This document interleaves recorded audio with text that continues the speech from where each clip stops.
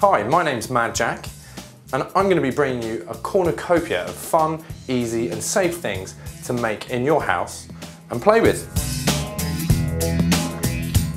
Now I'm going to show you how to make green Play-Doh. So now let's look at our ingredients for our Play-Doh. We've got some table salt, we've got some plain flour, some water, we've got our colours over here. Now I'm going to be using a cup for measuring. It doesn't really matter what you use, it's all about proportions, and the proportions are 1 cup of salt,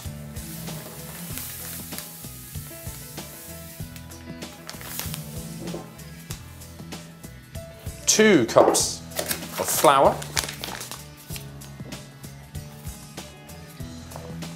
1, 2. Now we use the salt just to kill off any germs, it's just really preservative. Obviously it's so salty that although it is edible, I don't think anyone would really like to try it. And then I've got 1 cup of water measured in here. Now I need to give that a good mix.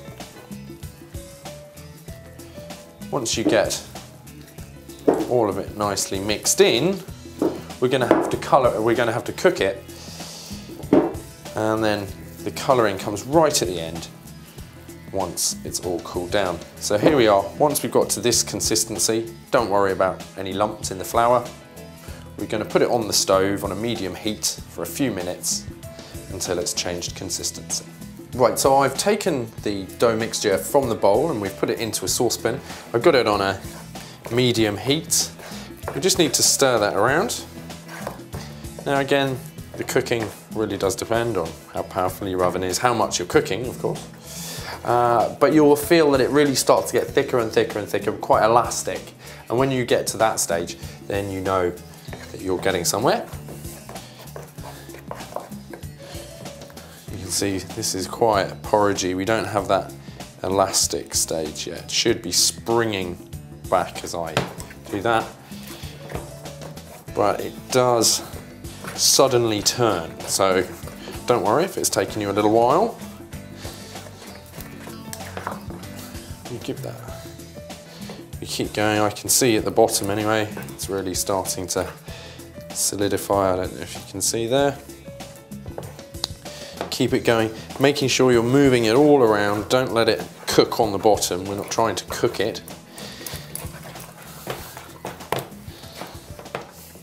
Right, so after a few minutes, we've given it a good stir, and if we look down now at the saucepan, we can see we've got 1 lump. And all we have to do with this is we have to put it aside on a chopping board in this case. I'm just going to take that off. Try not to touch it too much, remember it is hot. And we're going to leave that for a few minutes, about 10-15 minutes, and then we can start adding colour. Right, so once your dough is nicely cooled down, we're going to do the colouring. So I've got a cutout of some of the dough. We're going to be making green, so I'm mixing yellow.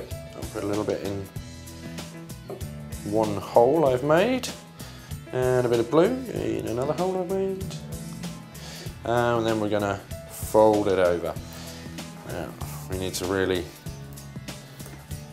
get it all nicely mixed, but you can see straight away a nice hint of green going through the whole thing.